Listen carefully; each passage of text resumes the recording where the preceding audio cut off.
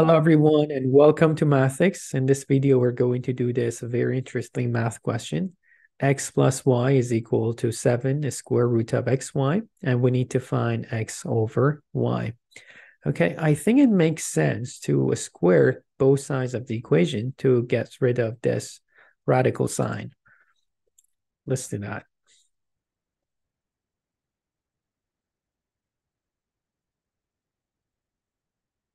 So we're going to use the first binomial formula, x squared plus y squared is equal to 2xy. And the right-hand side will be 49xy. Okay, let's have everything on the left side. We're going to get x squared plus y squared minus 47xy is equal to 0. So this is the tricky part, okay? Let's divide, okay, all terms by xy. Well, to do that, we need to check something. You see, when you see the equation, x and y could both be 0. And if that's the case, then x over y will be undefined. So let's just write here, this is true when x and y are not 0. So now let's actually divide. The first term will be x over y because one x and x is canceled. The second term, y's are canceled. And the third term will be negative 47 because xy is canceled by xy.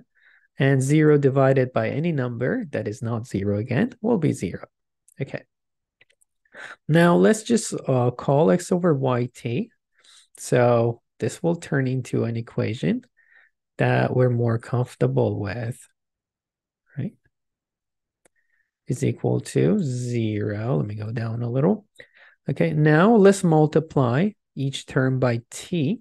When we do so, we'll get a quadratic equation. Again, it's equal to 0. Will be smaller. Okay, so we need to deal with this now. Okay, so we have this quadratic formula in case you have forgotten it. Okay, the first term is a, negative 47 is b, and 1 is c. Let's apply the formula. Positive 47 plus minus the square root of b squared, which is 47 squared minus 4ac, which is only 4.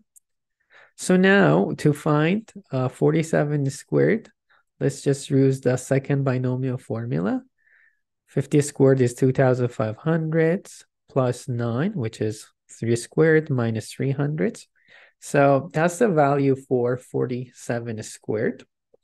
And we minus it by 5, so we're going to get 2,205.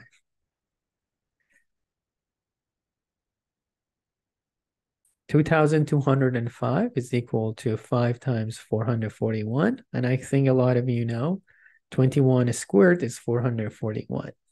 Okay. So instead of 2,205, we're going to write 21 square root of 5. Okay. And here we have to check something, right? Because let's see here. X over y, xy is supposed to be larger than 0, okay? Of course, if they are real numbers.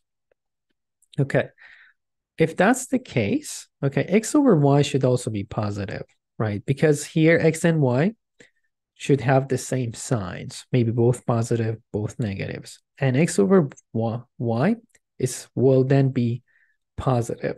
And x over 1, x over y was t. Okay, so that means both of these should be positive. The first one is obviously positive. Okay, the second y, is that positive or is it negative? Okay, let's compare these two.